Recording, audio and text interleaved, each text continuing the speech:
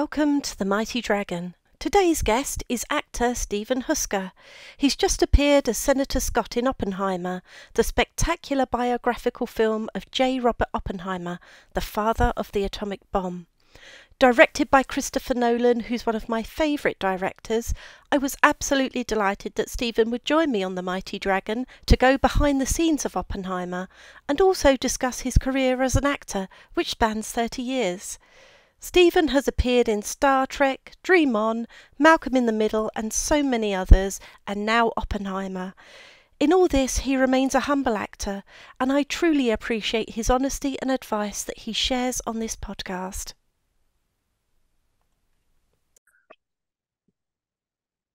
Welcome to The Mighty Dragon, Steven Houska. Hi. Hello, welcome to The Mighty Dragon. Thank you you so much for joining me today.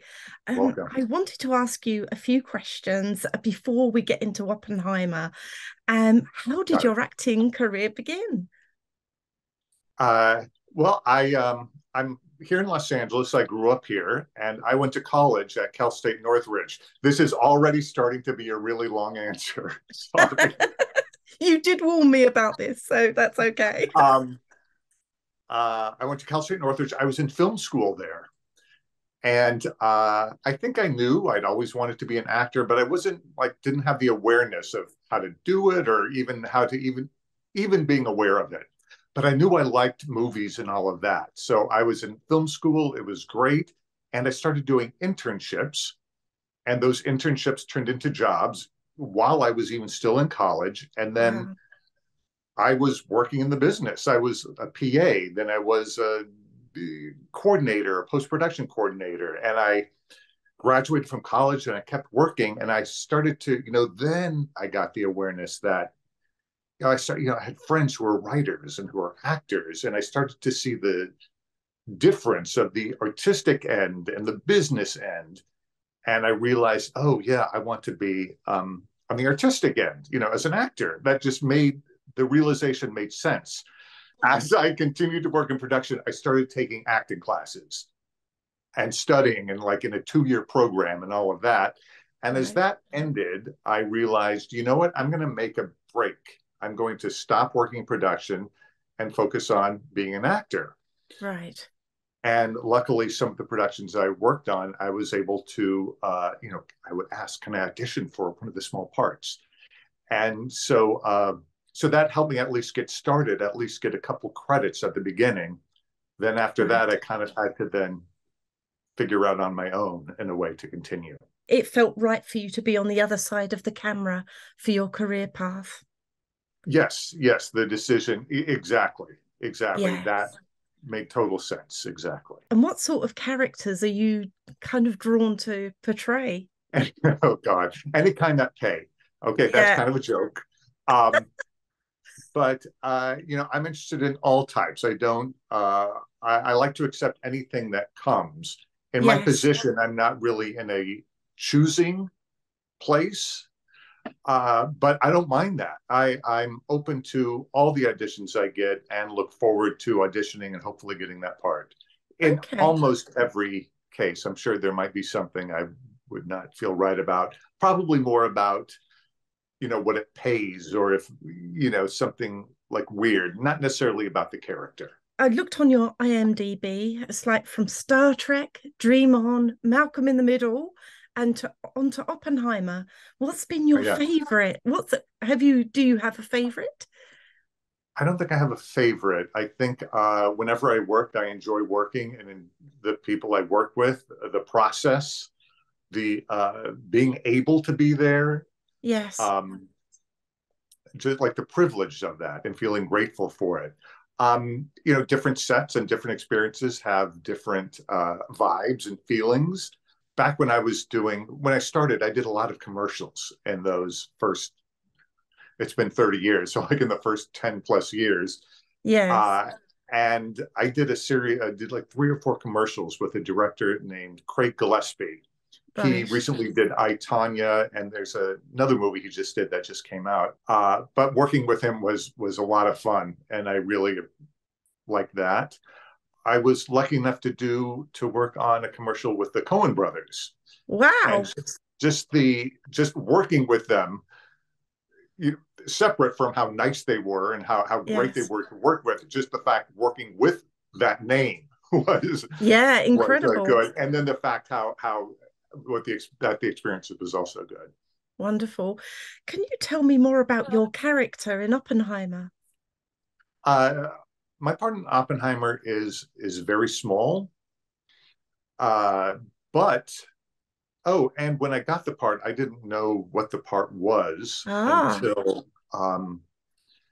they called it. I had a fitting at Universal, like coming for fitting, meet the hair people and meet some of the office people. And I was in the fitting, and I saw my name, and I think it said like ah, Senator Scott, yes. and I went, oh, I guess that's my part. And I met some of the office people, and they said, if you want, hang out here in a separate office alone and read the script because they can't let the script out. We were never given the Right. script to take home. Yes.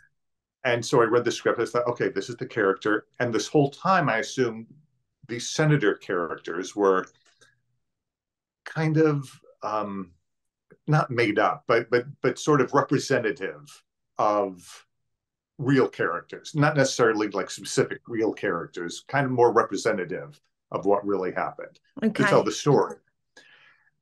Later on the set, once we're working, I was talking with the other guys, and one of the guys said he had done research on his character, and I went, "Oh, these are real?" He said, "Yeah, they're real." And he found all this great research, and I thought, "Oh, wow, that's great."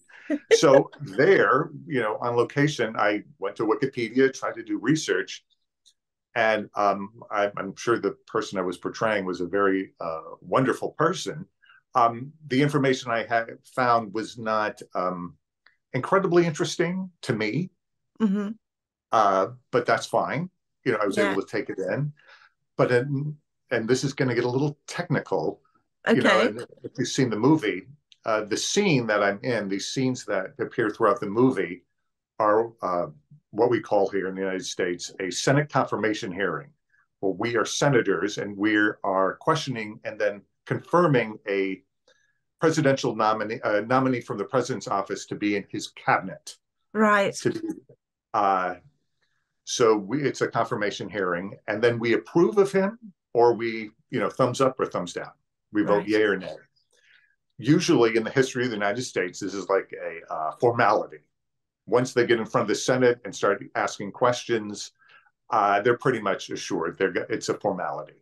Yeah. Uh, this is one particular historical instance where this did not happen. He was actually voted down. Kind of a spoiler, but I won't get too specific. Yeah. Yeah. So we're just about to start shooting, and one of the ADs comes around to each of us. There are five of us playing senators, and says, "Your senator voted to approve him. Your senator voted not to approve him," and told each of us how we voted, how our real senators voted.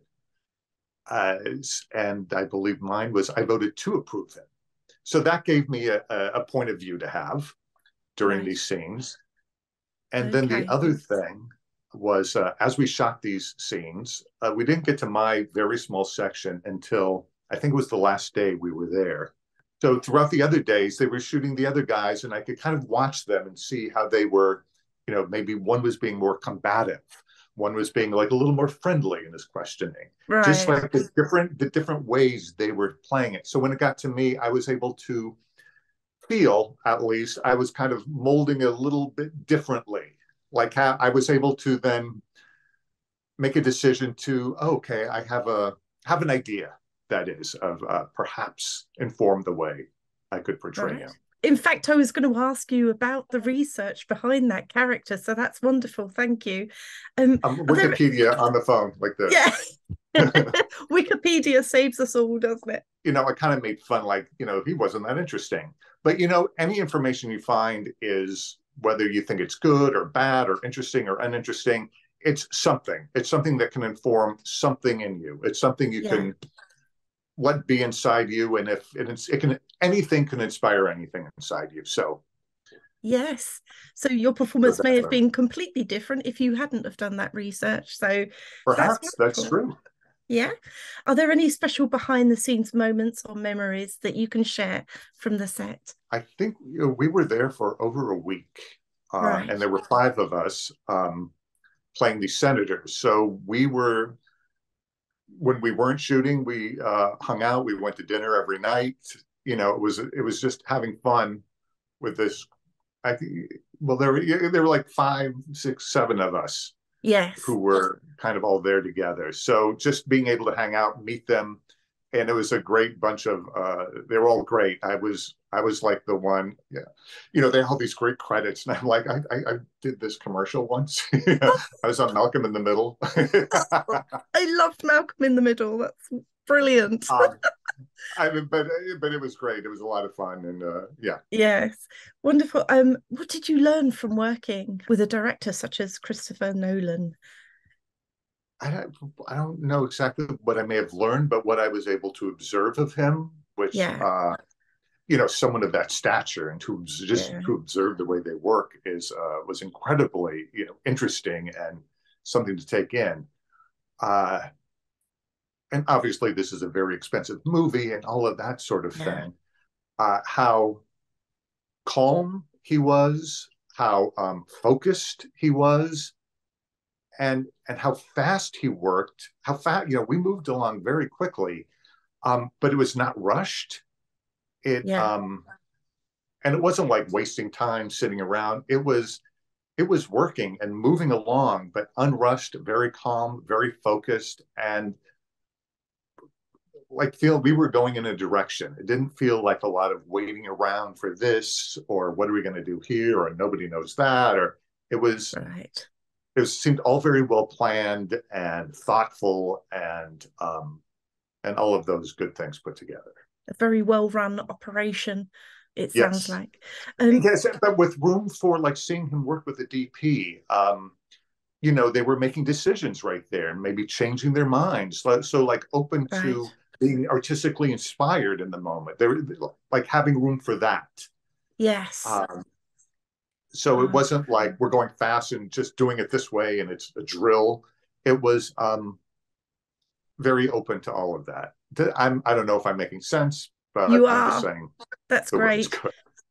I Is know. there a genre that you haven't tried that you'd like to? I'm open to all genres. I think there may not be genres that I'm personally interested in seeing, but like I'm not a huge science fiction fan, but I did years ago did a Star Trek Voyager and for Yes. full you know alien makeup and all of that, like the whole thing. The like I said, maybe not something I would choose to the first thing I would choose to watch, but I really enjoyed working on that. I'm not a huge horror fan to watch, but I would love to do that. Just Yeah. the intensity of that. Yes. Um, and I don't think I've ever done horror, so like I said, I'd love to do all of it. Yes. But as to something like a specific genre I haven't done, might be horror. Yeah. But like I said, if I never do horror, that would be good too, as long as I you know keep Yeah. going. As an actor based in California, what piece of advice would you give to anyone following in your footsteps? In terms of deciding to be an actor Yes. and not my Yeah. specific footsteps. Correct. Yes. Oh wow, that's so hard that anyone would That's a listen. very deep question, isn't it? And also the fact that someone would listen to me. Um, See, and now I want to do a joke where I say, "Get out now," Yeah. but I'm not going to. I'm not going to say that joke. I'm not. Uh, well, everyone's different, but I would think have a confidence, whether it's through like someone who has studied and gone to school, and they have something to base a confidence in. They come in with Yeah. that confidence. Someone who hasn't studied, but they have a confidence that they have a talent, come in with that confidence, knowing that wherever you come from, whatever your background is, whatever your acting background is, your studying background is, you have something, you have a point of view. So I would think have a confidence in whatever your point of view is when you go into audition or if you Yeah. go in to meet an agent to have a meeting. that have the confidence in your talent wherever it comes from, whether it's just in your mind or something like you went to Yale Drama School, Yeah. something like that. Your final question. What have you got coming up? I did do something before that. It was almost a year ago, and it's not out yet. There's an Apple TV series that should be out. It's not scheduled yet, called Palm Royale. Right. And it's with Kristen Wiig and Allison Janney and Great. Laura Dern and Carol Burnett and Josh Lucas. And I mean, there's a whole list of people. Oh, and me. Wow. Uh, but I'm in one very short scene. But that will be coming out at some point. It's already October, and there's not a date for it yet, so I assume it'll probably be sometime next year.